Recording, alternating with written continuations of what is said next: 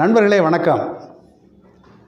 சில நாட்களுக்கு முன்னால் ஜார்க்கண்ட் மாநில தேர்தல் பிரச்சாரத்தின் போது மோடி ஒரு செய்தியை சொன்னார். இந்தியாவில் மாவோயிஸ்டுகளை 20 அடி குழி தோண்டி அதிலே புதைத்து விட்டோம், மாவோயிச பயங்கரவாதத்தை ஒழித்து விட்டோம் என்று மாறுதட்டி பேசினார். ஆனால் ஒரு உண்மையை அதே நேரத்தில் மறைச்சு பேசிக்கிட்டு இருக்கார். என்னென்னா, இந்திய பொருளாதாரத்தை 200 அடி குழி தோண்டி புதைத்து விட்டு இன்றைக்கி இந்திய மக்களுடைய வாழ்வை நாசமாக்கின அந்த செயலை அவரை மூடி மறைத்து விட்டு தான் இப்படி மாவோயிஸ்டுகளை அடக்கி விட்டதாக பேசினார். சரி, ஒரு பக்கம் இருக்கட்டும். திருக்குறளில் ஒரு நல்ல குறள் ஒன்று உண்டு. எற்றிற்கு உரியர் கயவர் ஒன்று உற்றக்கால் விற்றற்கு உரியர் விரைந்து என்று ஒரு குறள். நம்ம ஊரில் கிட்டத்தட்ட அநேகமாக முக்கால்வாசி குடும்பத் தலைவர்கள் குடிமக்களாக பெருங்குடிமக்களாக மாறி இருக்கிறார்கள். நமக்கு எல்லாம் தெரியும். எல்லாம் பக்கா குடிகாரனாக போயிட்டான். அப்படி ஊதாரியாக ஊர் சுற்றிக்கிட்டு குடும்பத்துக்கு பொறுப்பு இல்லாமல் ஒரு குடிகார பெயர்க்கலான்னு வச்சுக்கோங்க. குடும்பத்தில் அவன் என்ன செய்வான்? அவனுக்கு எப்போ போகலாம் தேவைப்படுதோ அப்போ போகலாம் வீட்டில் இருக்க எல்லா பொருளையும் விற்றுருவான். வீட்டில் இருக்கிற தோசைக்கல்லை கூட கொண்டு விற்றுருவான். இல்லை பொண்டாட்டி புதுசாக ஏதாவது புடம் வாங்கினா அதையும் கொண்டு விற்றுருவான். ஒரு குடும்பத்திற்கு நீண்ட நாட்களுக்கு தேவைப்படக்கூடிய பொருட்களை எல்லாம் கூட எந்த விதமான வகை தொகை என்று கொண்டு போய் விற்றுட்டு குடிப்பான். அவனை கயவன், அதுபோன்ற நபர்களை கயவன் என்று குறிப்பிடுகிறார். கயமை நம்ம சொல்கிறோம்ல, கயவாளி பயன்னு. கயமை ஆளி கயவாளி, அது ஒரு கயவாளித்தனம். ஒரு குடும்பத்திற்கு தேவையானதை, ஒரு குடும்பத்திற்கு வேண்டியதை அவனுடைய சொந்த நலனுக்கு கொண்டு போய் விற்றாக்க அது வந்து கயவாளித்தனம். அப்படிப்பட்ட ஒரு கயவாளித்தனத்தை தான் இந்திய அரசு தனியார் மயம் என்கிற பெயரால் செய்து கொண்டிருக்கிறது. அது தனியார் மயம்தோடு நிற்கவில்லாமல் இந்திய மக்களுடைய பொருளாதாரத்தை சுரண்டுகின்ற ஒரு நடவடிக்கையாக மாறுகிறது என்பதற்கு ஒரு சின்ன உதாரணத்தை நான் உங்களுக்கு சொல்ல விரும்புகிறேன். இப்போ மோடி அரசாங்கம் 2014 வந்த பிறகு மக்களின் சொத்துக்களை, அரசு சொத்துக்களை, பொதுத்துறை நிறுவனங்களை அப்படியே அடிமாட்டு விலைக்கு தனியார் முதலாளிகளுக்கு விற்கிறத ரொம்ப தீவிரமாக நடத்திக்கிட்டு இருக்கிறாங்க. அப்படி தீவிரமாக விற்பதற்கு முடிவெடுக்கப்பட்டிருக்கின்ற நிறுவனங்களில் ஏர் India, shipping corporation of India, அப்புறம் பிபிசிஎல், பாரத் பெட்ரோலியம், அந்த நிறுவனம். இந்த நிறுவனம் தான் இந்தியாவில் பெட்ரோலிய வர்த்தகத்தை முற்றுமுழுதாக நடத்தி கொண்டிருக்கிற பெரிய நிறுவனம். இந்த நிறுவனத்தை அப்படியே தனியார் முதலாளிகிட்ட கொண்டு போய் விற்க போகிறாங்க. இந்த நிறுவனத்தினுடைய கதையை கொஞ்சம் சேர்த்து படிச்சுட்டு அதை பரிசீலித்தோம்னா நல்லாயிருக்கும். இந்த பிபிசிஎல் நிறுவனம் இருக்கிறது, அந்த பாரத் பெட்ரோலியம் கார்ப்பரேஷன் லிமிடெட், அந்த நிறுவனம் 1976ஆம் ஆண்டு அப்போது பர்மா ஷெல் என்ற பெயரில் இந்தியா முழுவதும் பெட்ரோலிய வர்த்தகத்தில் ஈடுபட்டிருக்கிற ஒரு பிரிட்டிஷ் நிறுவனம். அந்த நிறுவனத்தை மத்திய அரசு 27.25 கோடி ரூபாய் கொடுத்து அந்த நிறுவனத்தை அப்போது விலைக்கு வாங்கினார்கள். விலைக்கு வாங்கி அரசுடைமையாக்கி அந்த நிறுவனத்தின் மூலமாக மக்களுக்கு பெட்ரோலிய பொருட்களை ஓரளவுக்கு நியாயமான விலையில் அதிக லாபம் இல்லாமல் விற்று வந்தார்கள். அப்படி விற்று வந்ததன் அடிப்படையில் அவர்களுக்கு ஏராளமான லாபமும் கிடைத்தது. ரோக்கம் இருக்கட்டும். அப்போ இந்த 27.25 கோடி ரூபாய்க்கு 1974 வாங்கின அந்த நிறுவனத்தினுடைய இன்றைய மதிப்பு, அதாவது இன்றைக்கு இந்த கடந்த ஆண்டுகளிலே ஏற்பட்ட பணவீக்க அளவை கணக்கில் எடுத்துக்கொண்டு இன்றைக்கு அந்த 27.25 கோடிக்கு மதிப்பு போட்டால் 662 கோடி ரூபாய் வருகிறது. ஆக 662 கோடி ரூபாய் மதிப்புள்ள அந்த நிறுவனத்தினுடைய இன்றைய சந்தை மதிப்பு 45,000 கோடியிலிருந்து கிட்டத்தட்ட 60,000 கோடி வரும் என்று மதிப்பிடுகிறார்கள். 45,000 60,000 கோடி ரூபாய் மதிப்புள்ள அந்த நிறுவனத்தின் சொத்தை ஒரு தனியார் முதலாளிகளுக்கு அடிமாட்டு விலைக்கு விற்பதற்கு மத்திய அரசாங்கம் முடிவெடுத்திருக்கிறது. இதனுடைய மதிப்பு 45,000 50,000 கோடி என்பது மட்டுமல்ல, ஒரு ஆண்டிற்கு 15,000 கோடி ரூபாயை வரியாகவும் மத்திய அரசாங்கத்திற்கு கிடைக்கின்ற டிவிடெண்டாகவும் ஒரு ஆண்டிற்கு 15,000 கோடி ரூபாய் அந்த ஒரு நிறுவனம் மட்டுமே மத்திய அரசாங்கத்திற்கு வழங்குகிறது.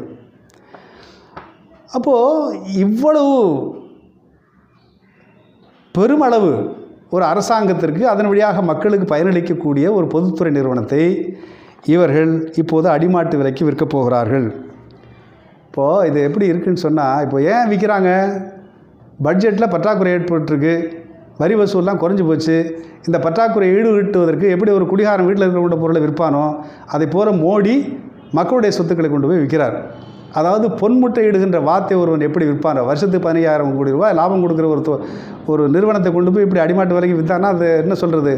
பொன்முட்டை இடுகின்ற வார்த்தை அறுத்த விவசாயியை போலத்தான், குடியானவனை போலத்தான், அந்த கதையை போலத்தான் இருக்கிறது. அப்போ ஒரு காலம் இந்த நிறுவனத்தை தனியாருக்கு கொண்டு போய் விற்றா என்ன? இப்போ அரசாங்கத்தின் கையில் இருக்கும் பொழுதே கொஞ்சம் கொஞ்சமாக விலையேற்றி, கேஸ் விலையேற்றினா, பெட்ரோல் விலையேற்றினா, அப்படி நம்ம அண்டை நாடுகளில் இருக்கக்கூடிய எந்த நாடுகளையும் இல்லாத அளவுக்கு இன்றைக்கு பெட்ரோலுடைய விலை உயர்ந்திருக்கிறது. இது ஒரு தனியார் கைக்கு போனால் என்ன ஆகும்? கேஸு, பெட்ரோல் விலையெல்லாம் நீங்கள் எட்டிப்பிடிக்க முடியாத அளவுக்கு உயரும் என்கிற அபாயம் அதில் இருக்கிறது என்பதை நாம் புரிந்து கொள்ள வேண்டும். நண்பர்களே, 1990களில் தான் அந்த தனியார் மயம் என்பது தீவிரமடைந்தது. நரசிம்மராவ் காலத்தில், அதுக்கு முன்னாடி ராஜீவ்காந்தி காலத்தில் அதை தொடங்கி விட்டார்கள். அப்போது என்ன சொன்னார்கள்? பல தனியார் நிறுவனம், பல அரசு நிறுவனங்கள், அரசுத்துறை நிறுவனங்கள் சரியாக நிர்வாகம் செய்யாத காரணத்தினாலே அவையெல்லாம் நட்டத்தில் ஓடுகின்றன. இது தொடர்ந்து நட்டத்திலே இயக்க முடியாது. அதனால் நட்டத்தில் இருக்கக்கூடிய நிறுவனங்களை நாங்கள் விற்கப் போகிறோம் என்று விற்க தொடங்கினார்கள். அதுக்கப்புறம் என்ன சொன்னால், டிஸ்இன்வெஸ்ட்மெண்ட்டுன்னு சொன்னால், வாஜ்பாய் அரசாங்கத்தின் காலத்தில் அரசாங்கத்தின் கையில் 100க்கு 100 அரசாங்கத்தின் பங்காக இருக்கிற அந்த நிறுவனங்களினுடைய பங்குகளை, ஒரு குறிப்பிட்ட அளவுக்கு பங்குகளை விலக்கிக் கொள்வது, தனியாருக்கு விற்று விடுவது என்று விற்றார்கள். அப்படி டிஸ்இன்வெஸ்ட்மெண்ட் என்கிற பெயரால் பங்குகளை தனியாருக்கு விற்றதில் கூட பெரிய அபாயம் இல்லை. அது தனியார் கைக்கு போகும், தனியார் ஆதிக்கத்திற்கு வரும் என்கிற அபாயம் அதில் இருந்தாலும் கூட அது ஓரளவுக்கு பங்குகள் தான் விலக்கப்பட்டன, விற்கப்பட்டன. ஆனால் ஒரு நிறுவனத்தையே கொண்டு போய் தனியாருக்கு விற்பது என்பது, மக்களுடைய சொத்துக்களே கொண்டு போய் தனியாருக்கு விற்பது என்பது மட்டுமல்ல, மக்களுடைய உரிமைகளையும் சேர்த்து விற்பது என்பதாகும் அதனுடைய பொருள். அப்புறம் என்ன சொன்னாங்க? இப்போது நாங்கள் எல்லா நிறுவனங்களையும் தனியார் மயமாக்க மாட்டோம். நவரத்னா என்று சொல்லக்கூடிய சூப்பர் ப்ராஃபிட் ஏர்னிங் PSUs, மிக அதிகமான அளவுக்கு லாபம் ஈட்டக்கூடிய தனியார் பொதுத்துறை நிறுவனங்களை நாங்கள் விற்கவே மாட்டோம். அவற்றுக்கு நவரத்னா என்றெல்லாம் பெயர் வைத்தார்கள். அப்படிப்பட்ட நிறுவனங்களில் தான் BPCL இருக்குது, ஷிப்பிங் கார்ப்பரேஷன் ஆஃப் இந்தியா இருக்குது. ஷிப்பிங் கார்ப்பரேஷன் ஆஃப் இந்தியா என்பது உலகத்திலேயே மிக சிறப்பாக நடைபெறுகின்ற ஒரு பொதுத்துறை நிறுவனம், மிக அதிக அளவு லாபம் ஈட்டக்கூடிய ஒரு பொதுத்துறை நிறுவனம், மிக அதிக அளவு வர்த்தக கப்பல்களை இயக்கக்கூடிய ஒரு நிறுவனம். அப்படி இன்றளவும் சிறப்பாக நடைபெற்று கொண்டிருக்கின்ற ஒரு நிறுவனத்தையும் அவர்கள் தனியார் மயமாக்கப் போகிறேன் என்று சொல்கிறார்கள். இப்போ அதுக்கடுத்து பார்த்திங்கன்னா, ஏர் இந்தியாவை தனியார் மயமாக, ஏர்போர்ட்டு, ஏர் இந்தியாவின் கையில் இருக்கக்கூடிய அந்த விமானங்கள் இவற்றையெல்லாம் தனியார் மயமாக்கப் போகிறோம் என்று சொல்கிறார்கள். அதை பற்றி பேசும்பொழுது பாராளுமன்றத்திலே அந்த சிவில் விமான போக்குவரத்து துறையினுடைய அமைச்சர் ஹர்தீப் சிங் பூரி அவர் என்ன சொல்கிறாரு? இப்போ இந்த தனியார்கிட்ட ஏர் இந்தியாவை விற்கலைன்னு சொன்னால் அது பெரிய அளவுக்கு நஷ்டம் வரும், அந்த நஷ்டத்தை தாங்கவே முடியாது, அதனால் விற்கிறத தவிர்க்கவே முடியாது என்று சொல்கிறார். இப்போ நான் என்ன கேட்குறேன், மோடி அரசாங்கம், காங்கிரஸ் அரசாங்கம் 60 ஆண்டுகள் நடத்திய கேடான ஆட்சியை, திறனற்ற ஆட்சியை நீக்கிவிட்டு நாங்கள் திறமையான ஆட்சியை கொண்டு வருவோம் என்று சொல்லி தான் 2014 ஓட்டு சேகரித்தாங்க. அதே மாதிரி வாக்குறுதி, இன்னும் பல வாக்குறுதிகளை சொல்லி தான் 2019 ஓட்டு வாங்கி ஜெயித்தாங்க. ஏன்னா உலகத்திலேயே நாங்கள் தான் திறமையானவர்கள் என்றெல்லாம் மாறுதட்டி கொண்டு வந்தவர்கள் எங்களுடைய நிர்வாகத்தில் இருக்கக்கூடிய பொதுத்துறையை லாபகரமாக நடத்த முடியலை, அது தனியாருக்கு விற்கிறத தவிர வேறு வழி இல்லைன்னு சொன்னால், இவன் சொன்னது பூரா முழு பொய், அப்பட்டமான பொய் என்பது தெரியுதா இல்லையா? அது ஒரு பக்கம் பொய்ங்கிறது பிஜேபி RSSகாரனுக்கு பொய் தான் மூலதனம், அது ஒரு பக்கம் இருக்கட்டும். ஆனால் நாங்கள் திறமையாக நிர்வாகம் செய்வோம் என்று சொன்ன வாக்குறுதியை கைவிட்டு விட்டு தனியாருக்கு விற்க தவிர வழி இல்லைன்னு சொன்னால் உனக்கு யோகியதை இல்லைன்னு அர்த்தம். இதை நடத்துவதற்கு எனக்கு திறமை இல்லைன்னு சொன்னால் அதிலிருந்து விலையிட்டு போடணும். அதுக்கே தனியார் கையில் கொடுத்துட்டு வேறு எவனா பண்ணிவிட்றான்.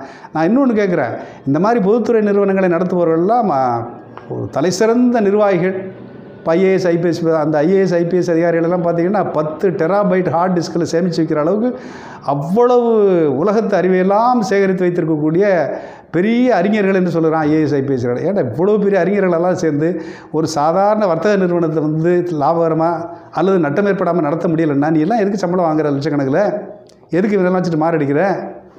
அப்போது இந்த கேள்விகளெல்லாம் ஒரு பக்கம் இருந்தாலும் கூட இந்த அரசு என்பது முழுக்க முழுக்க ஒரு தரகு வேலை பார்க்கின்ற அல்லது சூழ்ச்சிகளை செய்து கேடான வழிகளில் பொது சொத்துக்களை கார்ப்பரேட் முதலாளிகள் சூறையாடுவதற்கு இவர்கள் அடியாள் வேலை பார்க்கிறார்கள், இன்னும் கொச்சையாக சொல்வதானால் மாமா வேலை பார்க்கிறார்கள் என்று தான் சொல்ல வேண்டும்.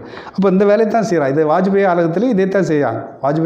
வாஜ்பாய் ஆட்சி காலத்தில் 4500 கோடி ரூபாய் மதிப்புள்ள பால்கோ என்கிற அந்த அலுமினிய கம்பெனியை, மத்திய அரசாங்கத்தின் கீழே இருந்த பாரத் அலுமினியம் கம்பெனி, அந்த கம்பெனியினுடைய 4500 கோடி ரூபாய் மதிப்புள்ள சொத்துக்களை வாஜ்பாய் வெறும் 550 கோடி ரூபாய்க்கு தனியாருக்கு விற்றார். அப்போது அந்த மாநிலத்தினுடைய முதலமைச்சராக இருந்த அஜித் ஜோகி கேட்டார், நான் இன்னொரு 50 கோடி ரூபா சேர்த்து 600 கோடி ரூபா தர்றேன், அதை எங்கள் மாநில அரசின் கையில் கொடுத்து விடுங்கள், நாங்கள் நிர்வாகம் செய்கிறோம் என்று கேட்டார். அப்போது வாஜ்பாய் என்கிற உலகமாக யோகியர் சொன்னார், இதை தனியாருக்கு விற்பது என்பதுதான் அரசின் கொள்கையை தவிர ஒரு மத்திய அரசின் பொதுத்துறை நிறுவனத்தை மாநில அரசு விற்பது என்பது எங்களுடைய கொள்கை அல்ல என்று கார்ப்பரேட் முதலாளிகளுடைய எடுபிடியாகவே நின்று பேசினார். அதைத்தான் இன்றைக்கு மோடி அரசாங்கமும் செய்து கொண்டிருக்கிறது. அப்போது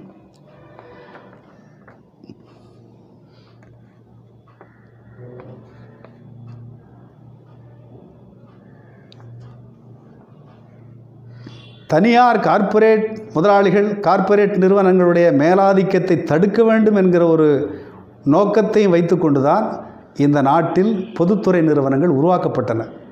எந்த நோக்கத்திற்கு உருவாக்கப்பட்டனவோ அந்த நோக்கத்திற்கு எதிரான சதிச்செயல்களில் இன்றைக்கு மோடி அரசாங்கம் செயல்பட்டு கொண்டிருக்கிறது. ஆகவே மோடி அரசாங்கம் என்பது எந்த காலத்திலும் அது இந்திய மக்களுக்கான அரசும் அல்ல, பிஜேபி கட்சி என்பது இந்துக்களுக்கான கட்சியும் அல்ல, அது மக்கள் விரோத கார்ப்பரேட் முதலாளிகளின் அடியாள் கட்சி, ஏஜெண்ட் கட்சி என்பதுதான் உண்மை. நன்றி.